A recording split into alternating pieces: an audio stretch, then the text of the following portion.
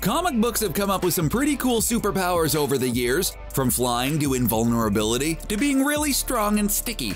Good one, Peter. But there's one superpower from the real world that allows otherwise superpowerless people to be all about that superhero life, and that's money.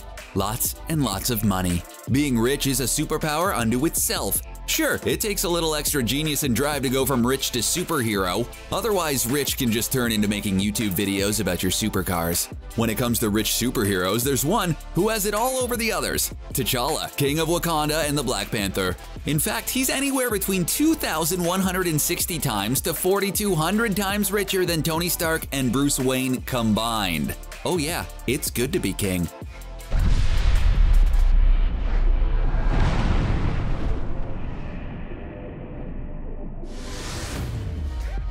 Wealth is a pretty good fix when it comes to being a superhero. For the most part, even if we were given superpowers, superheroing would have to take a backseat to super paying rent and super eating. As cosplayers have shown us, even putting together a costume is a time-consuming and money-spending proposition. Plus, yours can't be fragile.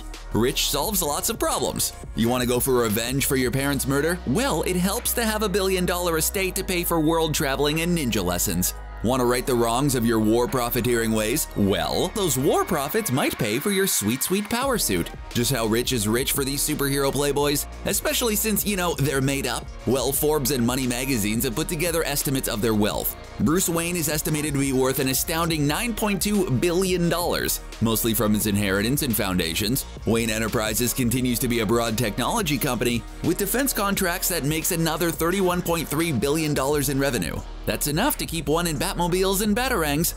Over at Marvel, the resident industrialist turned Avenger Tony Stark, who takes a more hands-on approach to running his tech company, is estimated to be worth $12.4 billion, with Stark's company bringing in $20.3 billion a year. Tony spends a little more on R&D products that don't go anywhere than Bruce, probably. Meanwhile, over in the land of Wakanda, based almost entirely on the value of Vibranium alone, T'Challa is worth a mind-boggling $90.7 trillion. Yeah, trillion with a T. Like, if you wanted to get together the money to buy all the Vibranium in the world, you'd need the entire gross domestic product of the entire world. That's a $4 trillion loan. Which of course prices out Bruce Wayne and Tony Stark, whose combined net worth is now a seemingly paltry sum of $42 billion. Even if they combine their yearly profits, they would have to save up for the next 1,800 years before they could even make an offer. That number comes from information we got during Doom War. There are 10,000 tons of Vibranium tucked away in Wakanda, and the going rate for the precious metal that can do anything is $10,000 a gram. Of course, in Doom War, Dr. Doom also forced T'Challa to make the Vibranium inert to prevent it from falling into the wrong hands. But nothing is permanent in the comics, of course. Plus, there's the rest of Wakanda and its Vibranium-infused technology and people, so they're gonna be fine. Now, that does raise an interesting question, though. When we're talking about the relative kinds of wealth of fictional heroes who spend the bulk of their time suited up and punching superpowered bad guys. Or at least when it comes to Batman, super weirdos. Wealth is measured in different ways, which is how magazines like Money and Forbes can give estimates on their net worth. One of the biggest elements in measuring wealth is adding up assets that are considered an investment value. That is, things that will increase as you own them, making having the thing better than having the money. So that big swanky estate with the full cave of bats and bat-themed gadgets? That's an asset that goes towards Bruce Wayne's wealth. The equally swanky Malibu mansion on a sea cliff, part of Tony Stark's worth. Even the car collection he has in his garage contributes to his worth, which took a $1.5 million hit when he landed on a Shelby 427 Cobra. Ouch. That's an important distinction that matters when it comes time to buy extra armor pieces or batarangs. Do you think Bruce Wayne collects them? That difference in kinds of wealth is called liquid and illiquid. Illiquid isn't something you drink at a Beastie Boys show, no. Its assets aren't that easy to turn into money quickly, like a sweet mansion built on top of a Batcave full of bat-themed gadgets, and a butler buying batarangs on eBay. This would mean that Bruce Wayne's wealth and Tony Stark's wealth are slightly different, due to the way they decide to get down when the bad guys come to town. Bruce Wayne wants to keep his nocturnal habits to himself, so he creates the public persona of the playboy Bruce Wayne, the ineffectual man-child heir to his parents' fortune and company with just enough involvement to make sure the company does the right thing and no one carefully audits Lucius Fox's research. Wayne Foundation also funds a lot of charities and social programs in Gotham. With the inheritance and foundation responsibilities, Bruce Wayne probably spends as much energy hiding his superheroing from auditors and accountants as much as he does the Gotham Police Department. Over at Marvel, Tony's situation is a little different. Tony Stark isn't trying to hide his genius under the act of being a playboy. He is a playboy and also a genius. The song might say Tony Stark will make you feel like he's a cool exec with a heart of steel, but he's really a cool exec with a heart being threatened with shrapnel made of steel. As the CEO and chief, guy who comes up with things, Tony is more involved in the company, and because of this kind of relationship, he's also probably more liquid than Bruce Wayne. By now in the comics and in the MCU, Tony has outed himself as Iron Man, so he's not restricted by trying to pretend he spent a few $1 million partying in Gotham and not making a sweet custom jet car. Of course, in the MCU, Tony has given up control of Stark Industries to Pepper, who he also has married. So Tony still gets profit from ownership of the company, but like Bruce Wayne's inheritance, he gets to spend it willy-nilly.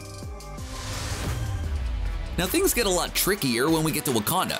T'Challa might be a monarch, but Wakanda isn't really your typical monarchy. There are some antiquated methods of determining political power. You can only challenge for leadership for the country if you're an approved bloodline, and instead of campaigning on your platform of more cool waterfall event spaces, you have to fight the current king.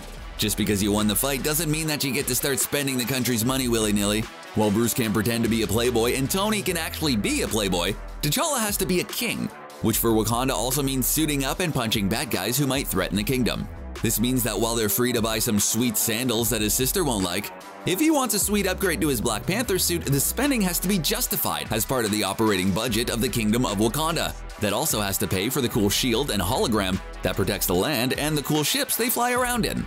Before T'Challa opened Wakanda to the world, did they fly out of Wakanda in the cool ships and then sneak in old Land Rovers to go to an airport in Zimbabwe to pretend like their agrarian nation didn't have superjets for some reason? This raises another problem with T'Challa's net worth, aside from the fact that he can lose it by getting beaten up at a waterfall, or that he has to run a country, not a company, with it. The number is based entirely on the stockpile of Vibranium. Dr. Doom plots aside, that's a combination of liquid and illiquid that probably requires an economics degree to sort out.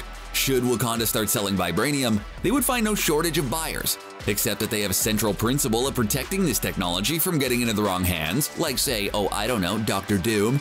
I mean, it's in his name. However, once Vibranium is in the market, things start happening to its value. Right now it's worth $10,000 a gram, partially because Wakanda won't sell it. Once they're flooding the market with their several tons of Vibranium, then the value changes. But since the amount of Vibranium is finite, this helps keep the value high.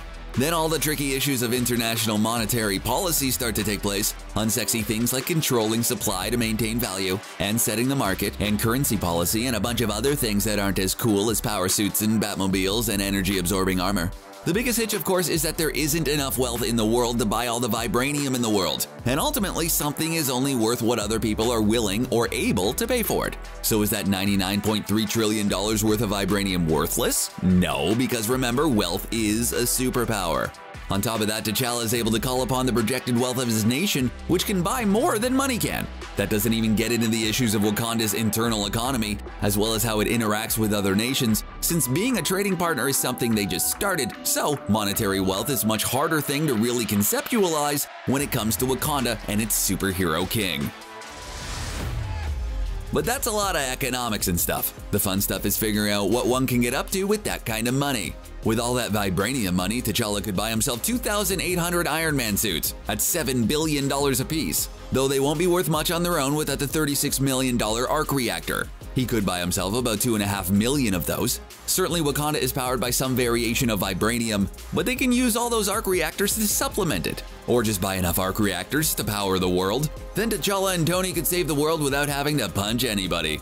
You're welcome, fellas. Or just have a flash mob of Iron Man suits performing the single ladies dance on the surface of the moon. Just in case there's still punching to do, T'Challa could get a new superhero ride. In the real world, leaders of countries already get cool superhero rides, like the beast that carries around the various US presidents. At $1.5 million apiece, he could buy over 60 million beasts, enough to replace the cars of every person in the top 10 car-dense countries of the continent with beasts. That's a lot of beasts. Batmobiles come at a bit of a higher premium, with some estimates for the tumbler at $18 million. That would mean he'd only be able to buy a paltry $5 million for the world's best demolition derby. Who wouldn't want to watch a demolition derby with all Batmobiles? That's the difference in wealth between billionaires like Tony Stark and Bruce Wayne and a monarch superhero like T'Challa the Black Panther. What kind of powers would you give yourself with that kind of wealth? Start collecting those loose batarangs and let us know what you do with the money in the comments. While you're there, why not subscribe to CBR and ring that notifications bell? It'll make you rich in the latest content. Thanks for watching.